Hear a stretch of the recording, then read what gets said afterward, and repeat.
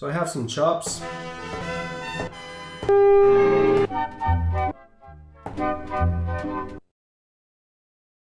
I was sampling this vinyl.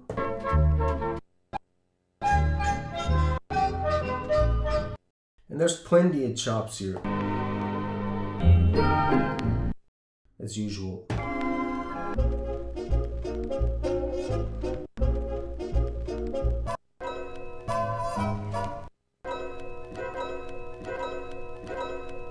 That's a good one.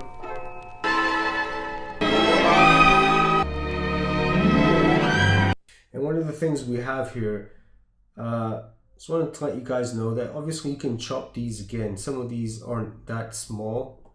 And if you go to the program edit, you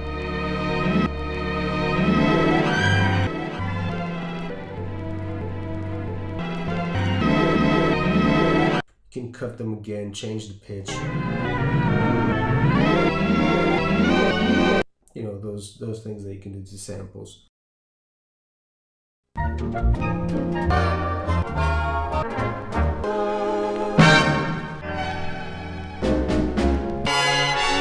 So, and I always try different things with the samples, and I end up creating several sequences with different combinations to kind of find the best one that I like.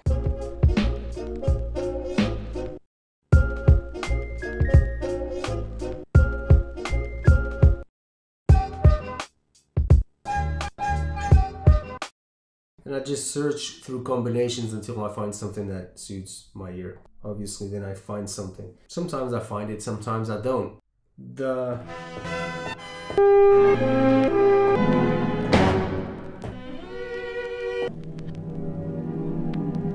And the sample I ended up using is this one. And that's the entire beat right there.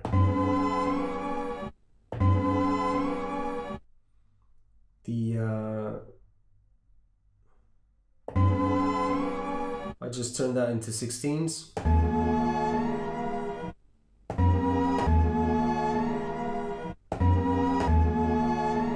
And that's the beat. So it's super simple. Well, this is just the beginning of a beat. Then I'm going to have to build the whole song. This is just the 4-bar loop that I created. Obviously, it's going to need changes throughout, but it's a nice loop. I like it. I'm going to use it. So I used 16 levels for this, and then I just dropped the beat over it, a bass, and then I added an extra sample. That sample. That's it. That's the beat, really. So it's very simple, but I think it's interesting just to guys to see how a small sample like this can actually make a beat. That's the interesting thing about this, really. My beats are usually very simple. The only thing that really takes time is for me to find a good match, to find a good drum beat that goes with the samples. That's really where all the work goes into. But the beats, most of the time, they're really simple. Okay, so let's listen to it once again. I'll see you in the next video, guys. Thanks. And remember, just a tiny sample can become a sample for a whole song.